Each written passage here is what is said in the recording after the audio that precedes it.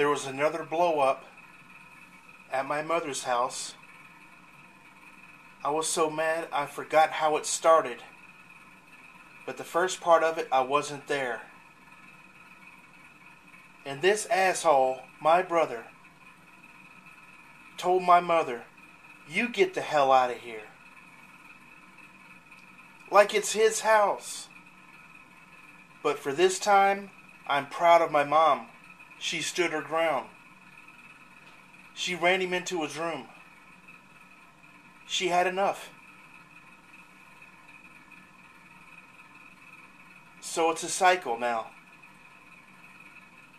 When it gets hot and heavy, he turns tail and runs, stays quiet for a long, long time, avoids everyone.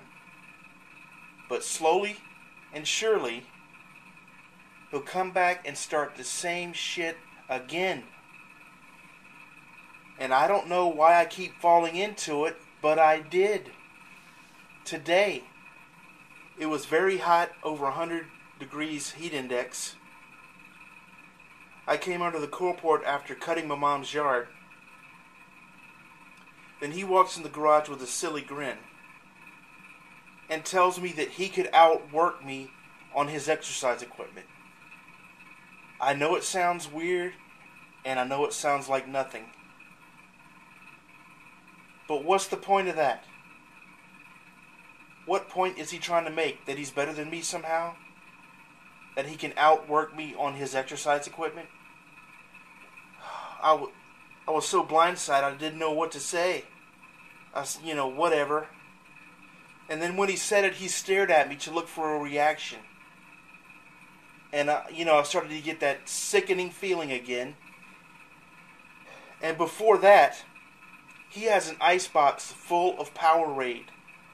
All colors. He gives me one when he wants something. I remember those times because it's rare.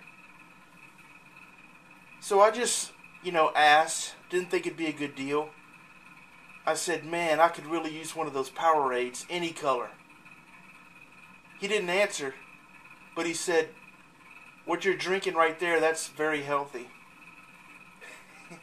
So he was stingy, didn't want to give me one of his Powerades. He had an icebox full of them. I know it's hard to put this into words, and it doesn't sound like a lot when I'm explaining it. But the bottom line is, when I got home, I was furious. And I told myself, he did it to me again. He got under my skin, and he has me all flustered and pissed off. They set a trap. If you deviate from what they want to talk about, they will tear it apart and criticize you. It's a no-win situation. And I keep falling for it. I really wasn't thinking. I was tired. I was drinking water in the garage. Just acting naturally, human to human. I guess wanting to bond. Big mistake.